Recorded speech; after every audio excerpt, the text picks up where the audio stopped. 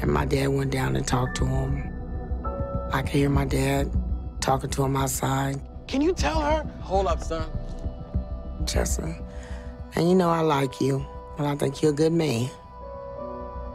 And my daughter loves you, and you love her.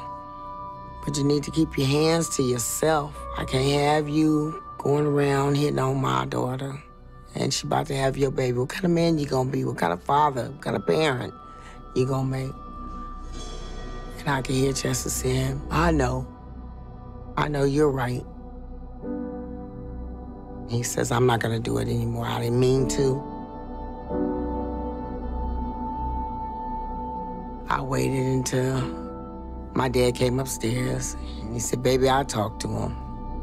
Felicia, it's gonna be okay. Really? Yeah. Come here. So I gave him another chance.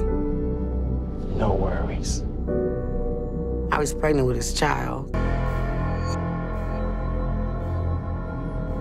He was good with them. But I also want to be in yours. Nah, that's it. There were no more me and you. I could tell the look on his face he didn't care too much for that. I don't want you at my house, and I don't want you in my bed. Okay. No. Do you understand? And he just looked at me and he told my dad, okay, all right. And my dad told him I mean it. And he said, yes, sir. I got it.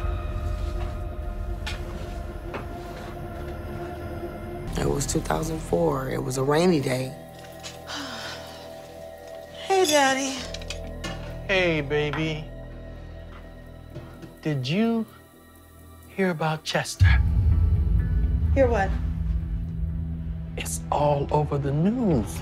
I was like, Daddy, what you talking about? What you mean? He said, you don't know? And he said, he killed those women. Excuse me? You went and got the paper?